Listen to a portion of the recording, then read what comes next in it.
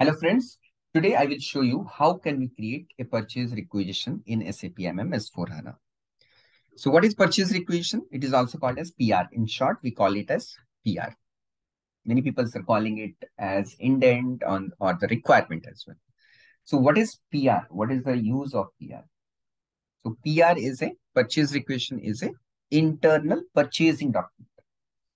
So whoever required the material in an organization, they will have the access to create a purchase requisition. That means it is an internal purchasing document.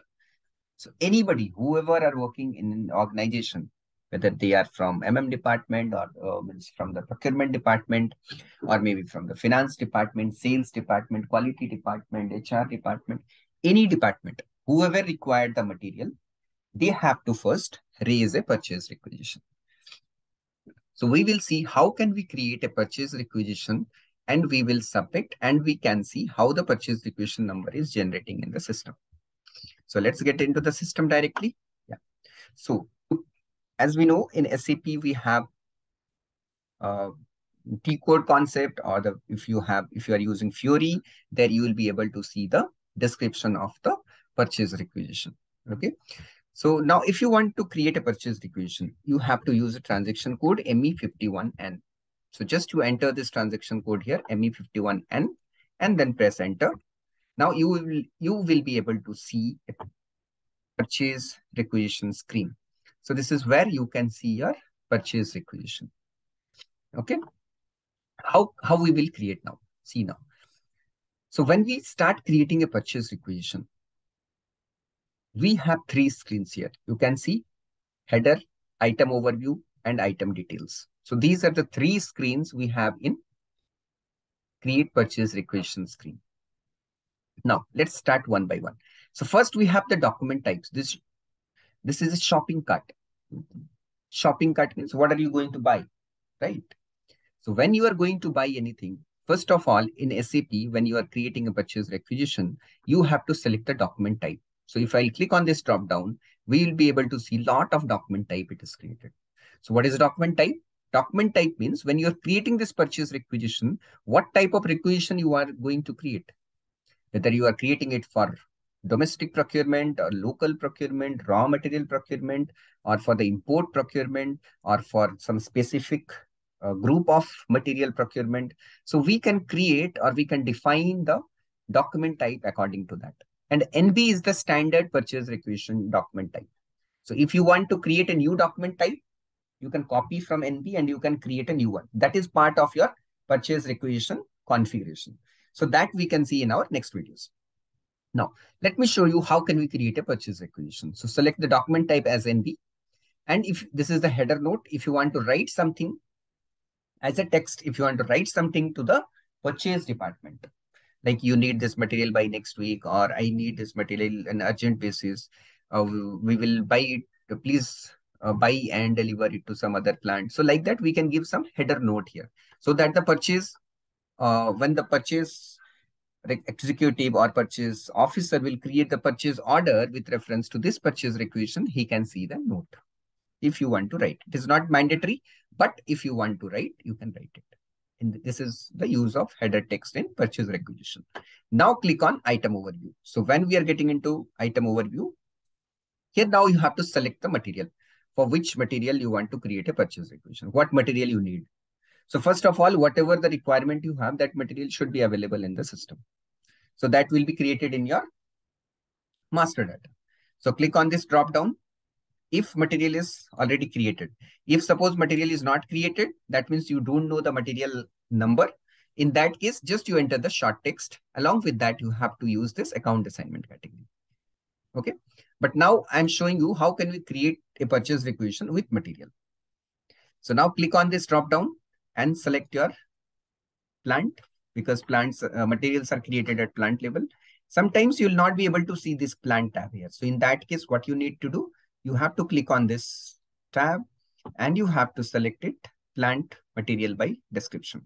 So once you will click on this plant tab will be enabled here, and you have to enter your plant code. So my plant code is 5555 or whatever plant you have created. So just you enter that plant code and click on continue.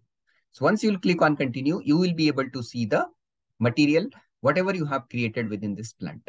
So these are the materials which are created. So I'll just select my material and then I will enter the quantity, how much I need. Okay. Then I will enter the delivery date. So I need on so and so date, and I want it for this plant. And this is my purchasing group. Then press enter and you can see here it is asking for the requisitioner also. Who is the requisitioner? Means whoever is creating this purchase requisition. Suppose I am creating this purchase requisition because I have required the material. But sometimes you will get the option, or sometimes your manager or somebody else will, your friend, maybe he's on leave, somebody else. So he can ask you to create the PR on behalf of them. So in that case, you can mention the requisitioner as on behalf of. Okay. So for example, as I am creating it, so I'll just mention my name and then press enter. Whatever name you have, you can mention here. So now you can see the material name, material description, this unit of measurement, this material group is picking automatically from the master data, from the material master. So I have not entered manually here. Okay. Then now if you'll go to item details, here you can see in the material data tab, this is the material which is picking with the material group, whatever it is created in the material master with the description of the material. Then if you click on quantities, you can see these details. This is your delivery date, request date, and release date, whatever you have mentioned here. Then if you click on valuation, you can see this is the price which is maintained here. So that's the reason it is appearing. If it will not maintain, it will be blank here. Okay.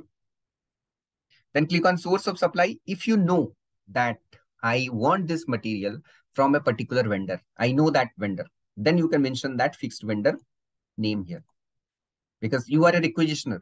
So sometimes, you will not be authorized to select the vendor because you are a requisitioner. You need the material.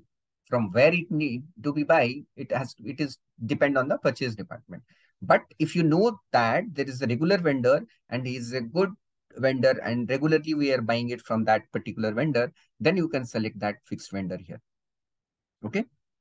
And you can enter the purchase organization. Then click on status tab. So here you can see it is not blocked. Then if you click on contact person, so it is very much important here. Whenever you will be going for any interview, especially for MM, if any questions will come from purchase requisition, this will be your fixed question that how can you identify this purchase requisition has been created manually or automatically. So this is how you can understand or you can see from the contact in the item details, from the contact person tab in CREA.IND means creation indicator. So you can identify from creation indicator tab whether it is created automatically or manually. So as we are creating it manually, so it is showing as manual. Okay, remember this. Then click on text. Now, if you want to write any product specification, line item wise, for example, this is one line item which you need. And for this, what is the product specification you have? For you are going to buy a Lenovo laptop. To buy this Lenovo laptop, what is the product specification you have? What is the RAM you required? What is the hard disk you required? Which color you are looking for? What is the size of the lid? So each and everything you can mention over here. So here you have to write your product specification. So I have just taken one line item. If suppose you want to add one more line item, then what you need to do? Same thing. Click on this drop down, then enter your plant code. So what is your plant code? Whatever plant code you want, enter the plant code. And now suppose I want to buy this laptop, yeah. Then I need 50 quantity of this. And this is what I am expecting to deliver on 14th. And then just enter your, because I want to create it for the same plant. If suppose you want this material for some different plant, you can use different plant as well. Okay. And then now press enter. Now you can see second line item has added. So now when I have added second line item, that means you have to enter the second line item specification also. How will you do that? So this is what for the first line item. So if you want to enter second line item product specification for Dell laptop, what you need to do, you have to click on this to go to the next item. So if you, because now it is showing number as 10 means for the first line item. If you want to go for the second line item, just click on this drop down. And now you can see it is showing the second line item. And here you can enter second line item product specification in details. So that is how you can mention here. So that is how you can maintain all the details, and then just click on save. So once you'll click on save, you will be able to see the purchase requisition number, which is created here. So you can see now, this is the purchase requisition number, which is created here, and this is the message number. Okay. So this is how you can create the purchase requisition. So as you know, we can change, or we have the option to edit the purchase requisition also. So what is the transaction code we are using? We're using the transaction code to edit the purchase requisition is ME52N. So you can try this and you can change your purchase requisition. So if you click on here, you can see the current purchase requisition number, and you can see now this is in display mode. So if you want to edit, click on this or go to the transaction code ME52N and you can edit now. Okay. So this is how we can create the purchase requisition. And if you want to edit, you can edit anything. Now suppose that you want to edit the quantity, enter and click on save. So you can see the purchase requisition number is same, and here it is updated as it has been changed. So this is how we can create the purchase requisition, and we can change the purchase requisition. So that is what I wanted to discuss today. So if you have any issues, any doubts, please let me know, or just text us so that our team will reach out to you with your answer. Thank you everyone for joining this session.